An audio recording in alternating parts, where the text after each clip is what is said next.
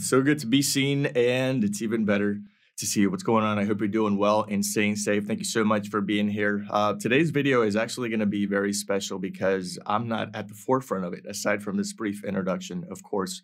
As most of you guys know, I am an animal rights activist on behalf of Anonymous for the Voiceless, and it just so happens that every year we do something called International Cube Day, which is where every single chapter of this animal rights advocacy group goes out to the streets together on the same day once a year and advocates for animal rights. And so I'm fortunate that the chapter here in Puerto Rico exists, and I am obviously a part of it.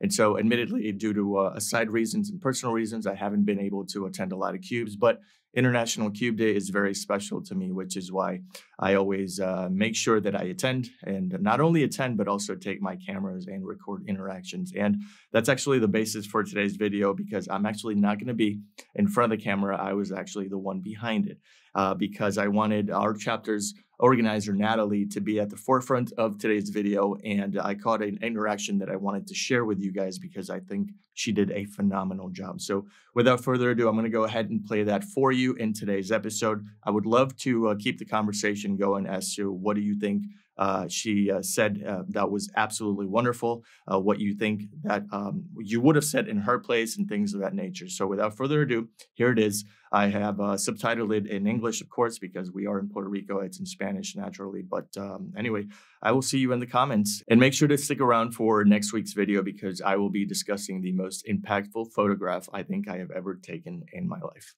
Without further ado, here it is.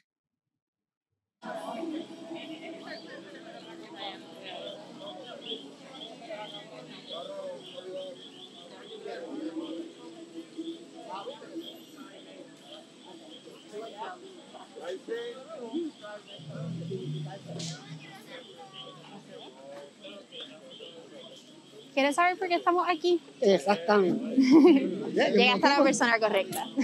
Motivo, ¿eh? Nosotros estamos aquí mostrando las diferentes maneras en que nosotros abusamos y explotamos a los animales.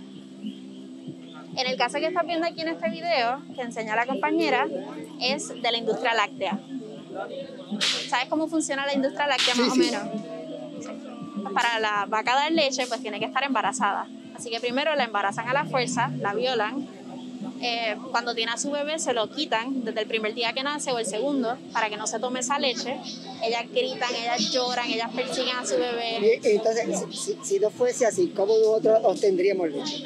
De cosas que no fueran animales. Leche de avena, leche de coco, leche... Hay diferentes cosas que no tienen víctimas envueltas. No. Ahí sí que... A mí me gusta la realidad, pero ahí como que no... ¿Por qué? No compagina. Ahí no compagina. ¿Qué te incomoda de esa idea de no abusar a los animales? No que me incomode, porque cada cual tiene su idea, pero como que no compagina eso de que una vaca da leche, pues esa leche pues no tiene todos los nutrientes, igual que el bebé, la mujer cuando lacta a su bebé, ¿sabes?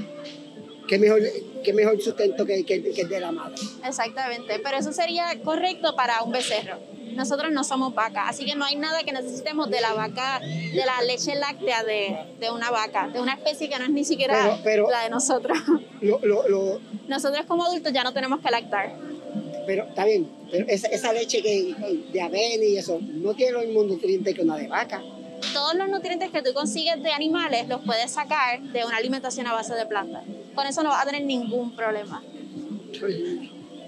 Nosotros lo que queremos es tú pensar en la víctima, porque si lo piensas desde tu perspectiva, de que sabe rico, de que me beneficias, lo que sea, nunca lo vas a ver así. Es tú ponerte en la posición de esa víctima y tú decir, eso está mal. Si lo hiciéramos con cualquier otra especie, si lo hicieras con una perra, si lo hicieras con un humano, de hecho. O sea, entonces no se puede comer pescado ni nada porque son animales. Son seres sintientes y si hay una víctima envuelta no es ético. Exacto. Sí, no se puede comer pescado ni nada de esas cosas. Porque tiene una víctima envuelta, exacto.